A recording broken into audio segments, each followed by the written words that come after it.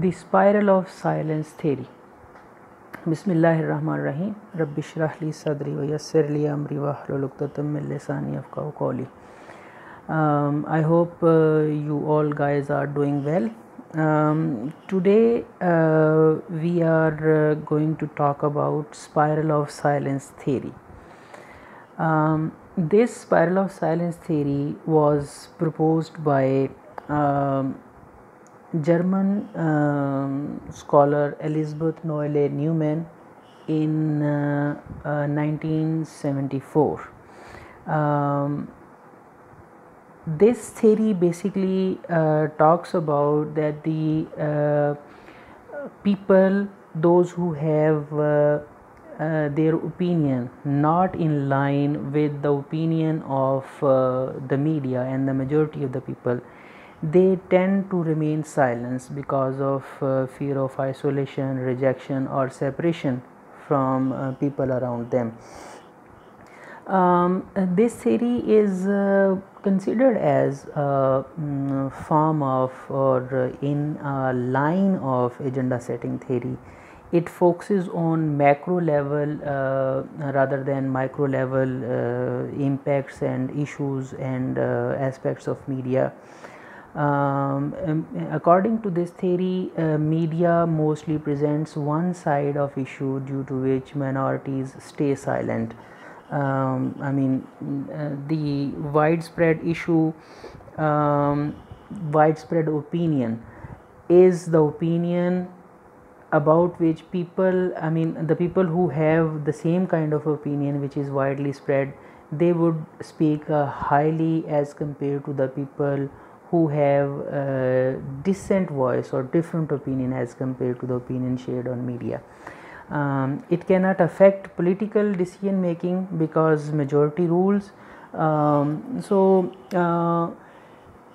Elisabeth Noelle-Neumann suggested that media, due to three characteristics, have strong impact on the society, on the minds of people. They are the ubiquitous characteristic of media, and the cumulating effect of media, and the consonance. So, ubiquity means media is virtually everywhere as a source of information, and cumulating mean media repeats stories in programs, media and across time, and consonant means similarity of values held by journalists influence the content they produce. According to this theory, these three characteristics make media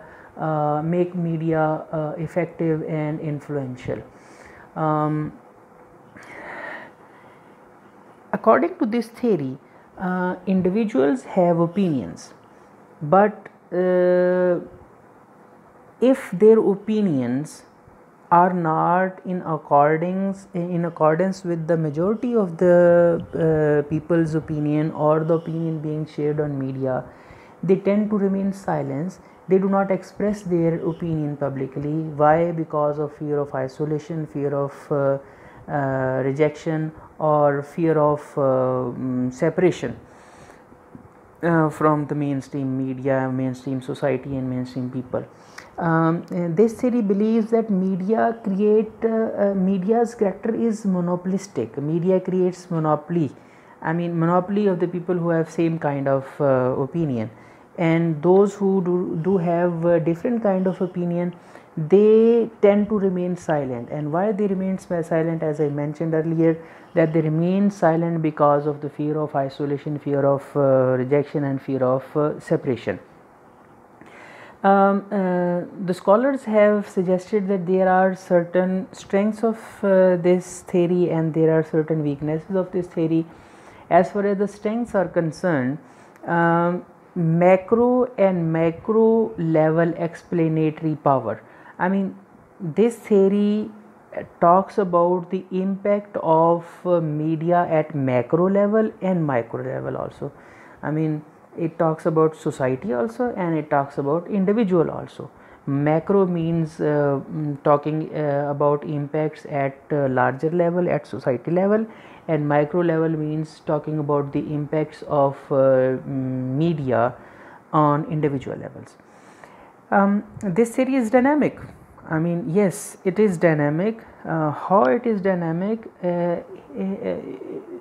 It's not static in time and space.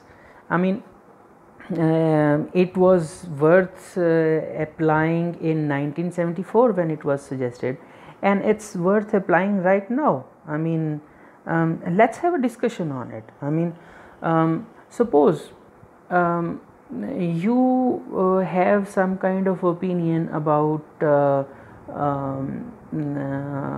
SWAT operation, for instance, but that opinion is against, or it's not in accordance with the opinion that is being shared by ISPR or by mainstream media. Do you really think that you would, if you are given a chance to talk about this issue at a national TV channel, suppose ARY, Geo, Express, Dunia, Sama, would you, I mean, dare talk about that your opinion against that mainstream media? I doubt that. Why? Because you would have many kinds of fears. I mean, you would be treated differently.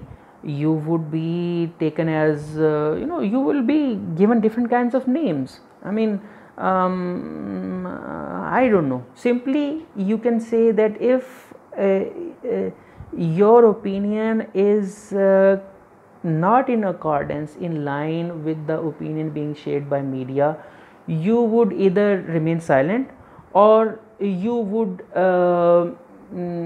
change your opinion to the opinion of the majority of the people. I mean, we can have another example, like suppose during some crisis, like religious crisis, if the national TV channels are giving particular kind of narrative, just consider yourself in a situation that you want to talk against the opinion being shared in national and international media. Would you dare talk about that? So, I mean, obviously one would try to remain silent because of many reasons, but this theory has given three main reasons: fear of isolation, fear of rejection, and fear of separation. So you can apply this theory right in these days also, not only in the days of 1974. So media has developed from print media and radio to electronic media and digital media. Still, the strong point of this theory is that you can apply this theory in modern times also. Then there is a shift in public opinion, especially during campaigns. So this theory talks about that, and then this theory raises questions about role and responsibility of media. Similarly, there are some weaknesses of this theory also, that this is an over pessimistic view of media influence and average people.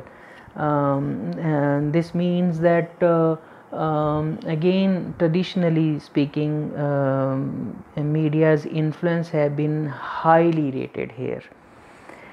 Then it ignores other similar explanations of silencing. Yes, that's an important point. I mean, this is not only the opinion of the majority people that makes you silent, but there are some other reasons because of which you would tend to remain silent if you have different opinion. So this is the weakness of this theory, that this theory has not pointed out or explained those explanations of silencing. And then it ignores possible demographic and cultural differences in silencing. Yes, I mean, one can be very outspoken about some social issue, but the same outspoken person cannot or will not talk about the same issue when in different cultural or social settings. So these are some kind of weaknesses. And then there is this spiral in front of you. I mean, if you have this slides, this PPT presentation that I have made for you in front of you.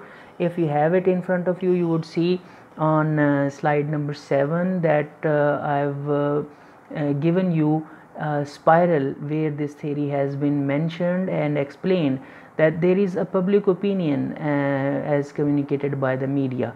It is at the highest and broader level of the spiral.